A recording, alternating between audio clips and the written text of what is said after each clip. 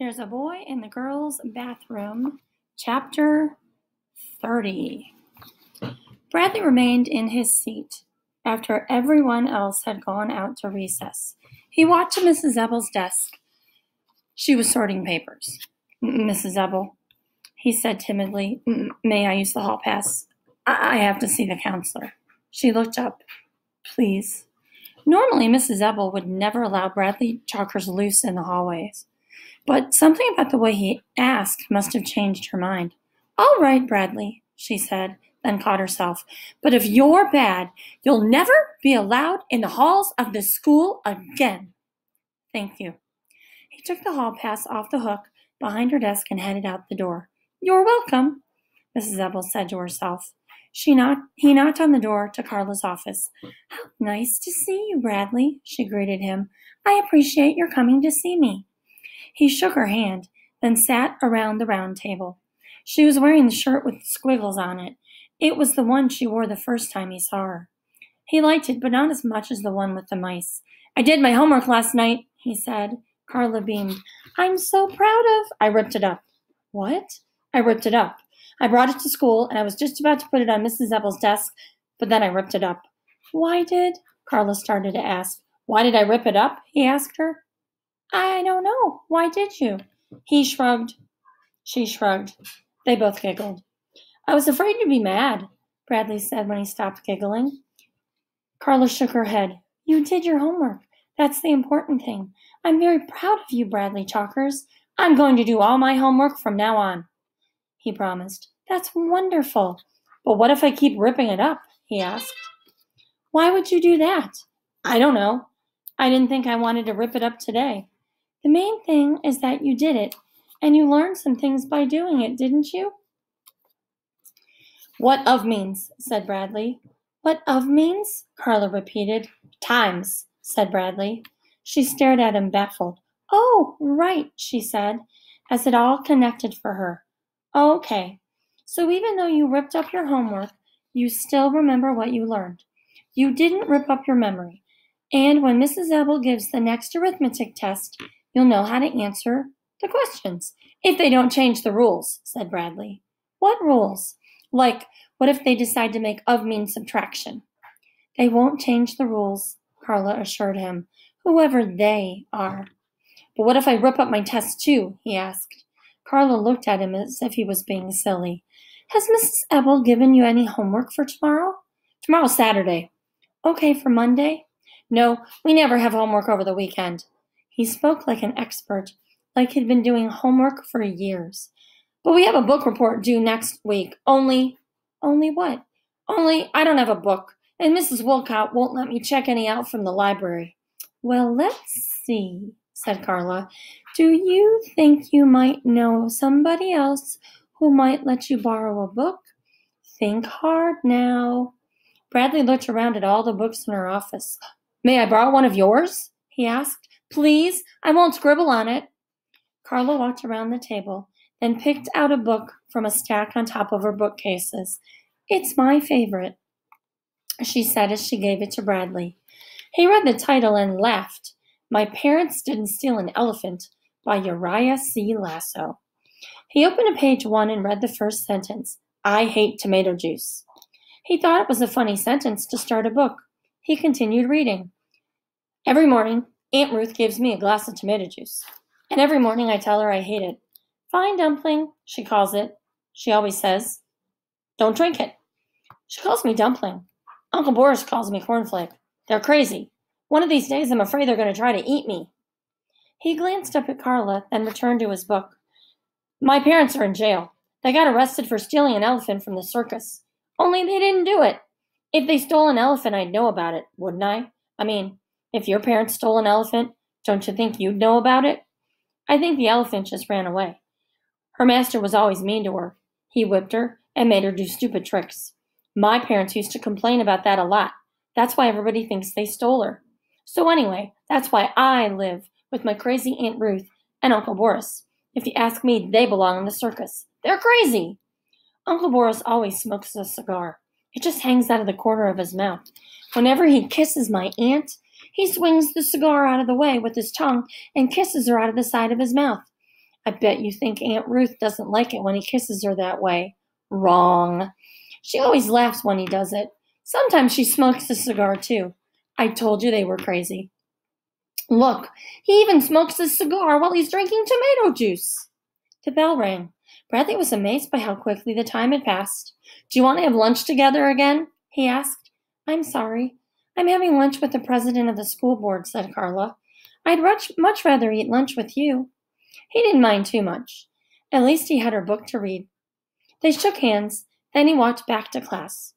He placed the hall pass back on the hook and took his seat. He knew he'd write a good book report because he had such a good book to read. I just hope I don't write it up. Rip it up. Okay, what would you call Chapter 30? Chapter 31. What you doing, Bradley? Asked Ronnie. He's reading, Bartholomew replied nastily. He says he doesn't want to be disturbed. He thinks he's too good for us now that he does his homework.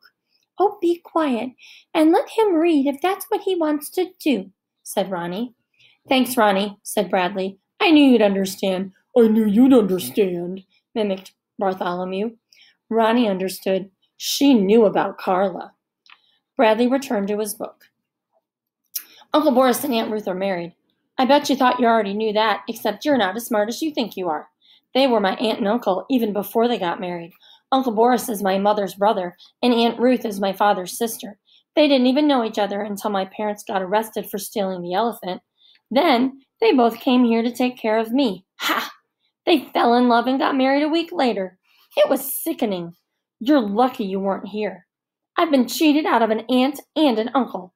If they had married somebody else, then I'd have 2 aunts and 2 uncles. Now, I only have 1 aunt and 1 uncle.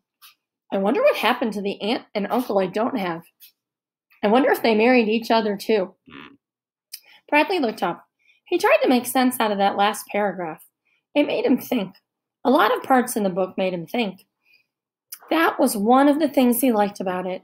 It made him think about his father too, about why the man who shot him wasn't in jail. There was a knock on the door. His mother entered holding a piece of paper. Oh, you're reading, she said. That's good. It's a good book, he replied. I just got this letter from the Concerned Parents Organization, she said. There's going to be some sort of meeting about Miss Davis, your counselor. Bradley's heart fluttered. It says if I have any complaints, I should come to the meeting. She shrugged her shoulders. I don't think I have any complaints. She seems to be helping you. Do you have any complaints? Oh, no, he doesn't have any complaints, Claudia laughed, coming in behind her mother. He's in love with her. I heard him say it to his animals. What? Bradley said in a high voice. Claudia snickered. Look, Mom, he's blushing. That proves he loves her. Bradley wished he could crawl under his bed and hide. It doesn't prove anything, said Mrs. Chalkers. Quit teasing your brother. Where'd you get the book, Bradley? Claudia asked, like she already knew the answer. His heart was beating very fast. Carla gave it to me. Carla gave it to him, Claudia repeated. Well, I don't care where he got the book, said Mrs. Chalkers. I'm just happy to see he's reading it. The only reason he's reading is because he's in love with his teacher, said Claudia. She's not my teacher, she's my counselor, said Bradley. Claudia roared with laughter. His mother laughed too, but she quickly covered her mouth. I didn't say I was in love with her, Bradley insisted. We were just talking about my counselor, not my teacher, that's all. Are you going to let him marry her, Mom? Asked Claudia. Mrs. Chalkers smiled. Well, I don't know. She seems like a very lovely girl. Bradley felt like he was going to die. His sister was hysterical. So, you don't have any complaints about Miss Davis? His mother asked seriously, getting back to the letter. She's okay, he said without emotion. Claudia snickered. Well, then I won't go to the meeting, said his mother. Come on, let's leave your brother alone. The Concerned Parents Organization never likes anything, said Claudia. They're always causing trouble at my school, too. They want to turn kids into robots. Bradley watched his sister and mother walk out of his room and shut the door behind them. He lay down on his bed. His face was on fire. So? I love her. What's wrong with that? Nothing, said Ronnie. They just don't understand about love. The door opened again. Claudia stuck her face inside and said, If the Concerned Parents Organization ever found out Carla kissed you, she'd be fired for sure. What would you call Chapter 31? Chapter 32. Bradley paid close attention as Mrs. Ebel taught arithmetic. He nodded his head every time she said something that he already knew. Once he almost raised his hand to answer a question, but he lost his nerve. Somebody else gave the answer he would have given. I knew it, he thought as he nodded his head. He spent the recess in the library reading My Parents Didn't Steal an Elephant by Uriah C. Lasso. When he was leaving the library, Mrs. Wilcott stopped him and said, You were reading, weren't you? Yes. Good for you, Bradley. Good for you. He smiled now as he remembered it. It's because of Carla's book, he thought. The book was his lucky charm. As long as he had it with him, it seemed like nothing could go wrong. His black eye was all gone, too. When the bell rang for lunch, he put his arithmetic book away, took out his lucky book, and walked to Mrs. Ebel's desk. May I borrow the hall pass, please? He asked. She let him have it. He knew she would. He was holding the magic book. He walked to Carla's office. Just as he was raising his fist to knock, she opened the door. Bradley! What a pleasant surprise! You want to have lunch together? He asked. Oh, I'm sorry, I can't. I have to go to the principal's office. What's the matter? Did you get in trouble? He joked. She didn't laugh at his joke. She shrugged her shoulders, then headed to the principal's office. Maybe she really did get in trouble, Bradley thought as he watched her go. It's probably because she doesn't believe in rules. She must have broken one without knowing it. I should have warned her. But he wasn't too worried. He couldn't imagine anything bad ever happening to Carla. He walked through the auditorium and outside to the playground and ate.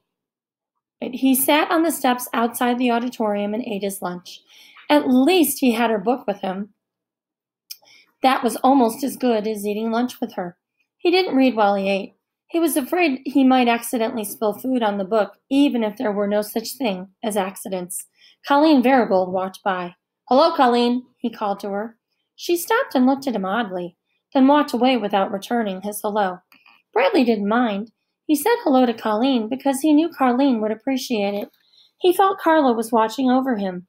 And it didn't matter that Colleen didn't say hello back, because in his heart he heard Carla say, Hello, Bradley. It's a pleasure to see you today. He finished eating, then opened his book. Guess what they've done now? They wallpapered the garage. I told you they were crazy. Who ever heard of anybody wallpapering the walls of a garage? Purple paper with yellow polka dots. I don't even know how they got in there. The garage has been locked shut for months. The lock was broken, or at least nobody could get in. At least I'm glad they finally got it open. It was beginning to smell really bad. You could smell it from the driveway. Now it just smells like paste. I can't wait until my parents get home and put an end to all this craziness. Their trial is next week. They have to be found innocent. I mean, if they stole an elephant, I'd know about it, wouldn't I? Where could you hide an elephant? Look, he's reading, said Robbie.